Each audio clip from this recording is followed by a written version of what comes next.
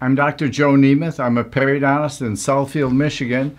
And as I mentioned the other day, I want to talk a little bit about mouthwashes, particularly actually using bleach as a mouthwash. Regular household bleach, like CHLOROX bleach, it sounds like an anomaly. It sounds like something bizarre, unusual, that no one would ever do.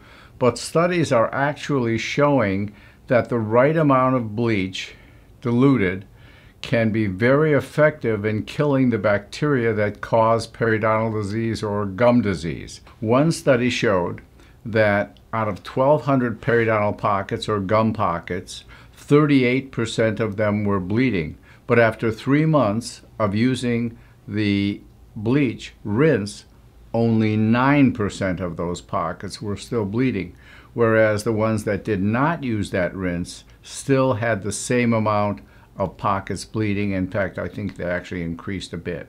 Actually, the way you have to do it is very important. So you use, ideally, if one is doing this, you use 1 teaspoon for 8 ounces of water. You rinse for 30 seconds, or you can put it in a water irrigating device like a water pick and use it that way, which I think is even more effective. Are there risks?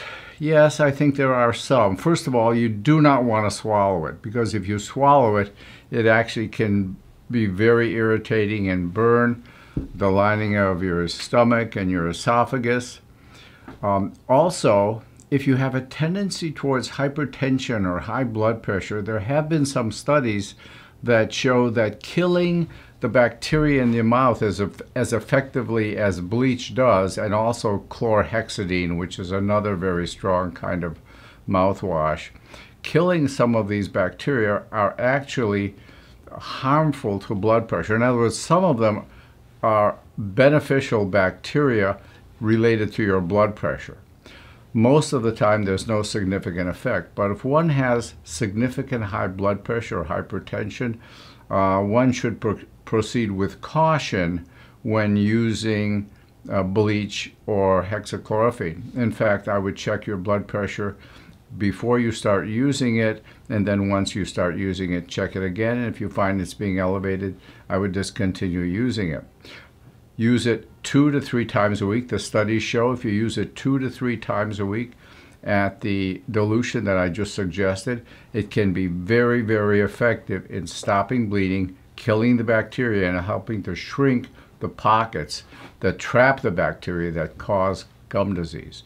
So we do very frequently recommend bleach, not for everyone, not all the time. Every case is different, but as strange as it sounds, a number of studies have shown that using bleach the right way in the right proportion can actually help control gum disease and kill those bacteria that may be responsible for it. So take care of your mouth. Your mouth is a key to good health for your whole body.